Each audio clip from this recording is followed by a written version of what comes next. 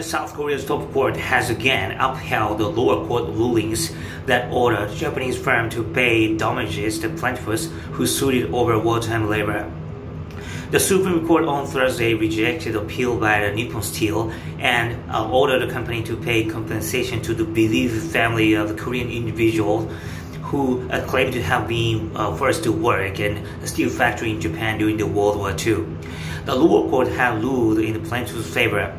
Last month, the top court ordered 3 Japanese firms to pay compensation to the wartime labor in the 5 separate cases. Japan said that any right to work claim are settled completely finally under an agreement when the two countries normalized ties in 1965. Japan Chief Cabinet Secretary Hayashi Yoshimasa said Japan lodged protest with the South Korean side over the Thursday rulings. Hayashi said rulings clearly ran counter to the agreement and are extremely regrettable and totally unacceptable.